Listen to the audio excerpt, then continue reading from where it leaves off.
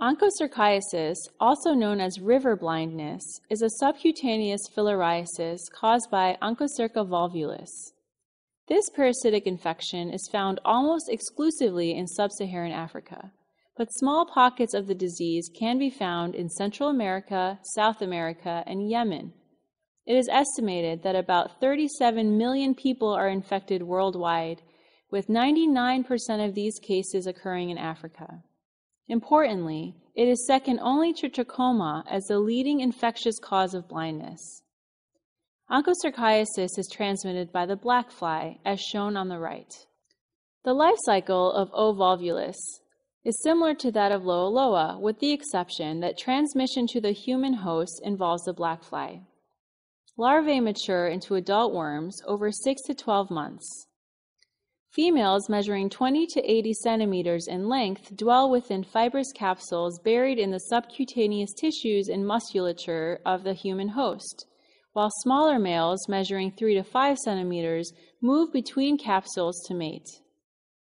After mating, females release unsheathed microfilariae into the skin and lymphatics, which are taken up by the black flies during their blood meals. The most devastating clinical manifestations of onchocerciasis involves the eye. Ocular onchocerciasis has a variety of presentations and is due to inflammation directed against dead microfilariae. Punctate keratitis is an acute and reversible inflammation of the cornea characterized by, quote, snowflake opacities, composed of dead microfilariae surrounded by white cells. Over time, sclerosing keratitis, as seen in this image, will develop in the setting of chronic inflammation of the cornea and sclera, resulting in scarring, opacification, and ultimately blindness. Chronic ocular onchocerciasis is also associated with onchochorioretinitis, chronic inflammation of the retina and choroid, as well as optic atrophy. Onchocerciasis also has a number of dermatologic manifestations.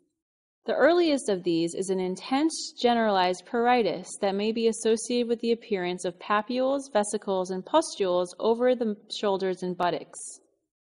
Over time, persistent pruritic papules and plaques with draining lymphadenopathy, known as chronic papular onchodermatitis and lichenified onchodermatitis, may develop.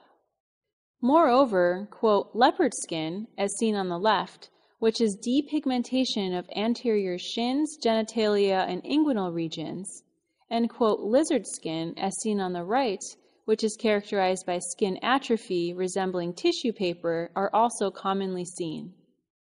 Onchoceramata are 0.5 to 3 centimeter subcutaneous nodules encapsulating multiple adult worms, also seen on the right. The location of these nodules are dependent on the endemic region. In Africa, they are typically found along the iliac crests and pelvis, while in Latin America, these nodules are frequently on the head, neck, and upper extremities. The study of choice for the diagnosis of onchocerciasis are skin snips.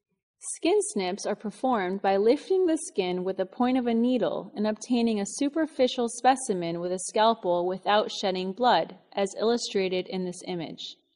The skin snip is then placed on a slide and examined under a microscope, where microfilariae may be seen wiggling out of the skin edge.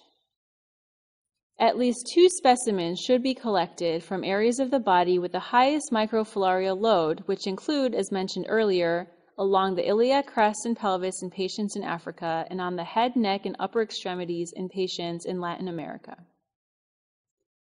Slit lamp examination is also useful for diagnosis and allows for direct visualization of live microfilariae in the cornea and anterior chamber of the eye, or, quote, snowflake opacities, characteristic of punctate keratitis.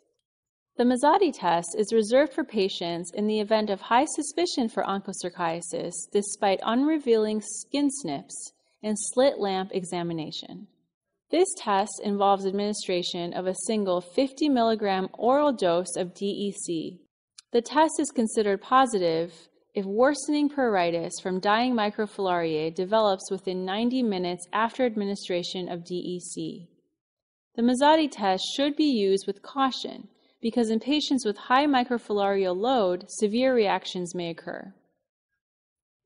Patch testing is an alternative to skin snips, whereby topical DEC is applied to the skin and assessed for a local inflammatory response. Ivermectin is the standard treatment of choice for onchocerciasis and is given as a single 150 microgram per kilogram oral dose in order to eliminate microfilariae.